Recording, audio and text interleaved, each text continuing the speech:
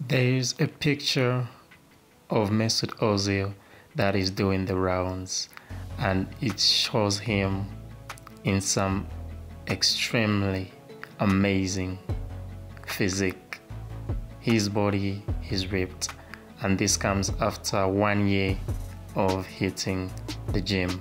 Now remember that after retiring from football, he decided to hit the gym, and he has a personal trainer that has been helping him out in achieving this ridiculous, this incredible body that we've seen. Now, if many people remember, Ozil was skinny.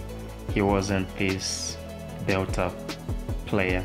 He was slim and skinny, and so this transformation has left many people amazed and surprised.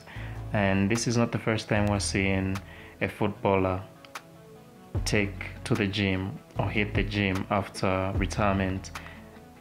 We saw the Spaniard Fernando Torres also transforming into a well-built-up athlete.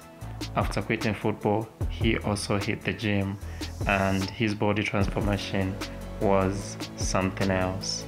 He just looked huge and broad, and it shows what happens when someone dedicates their time to the gym.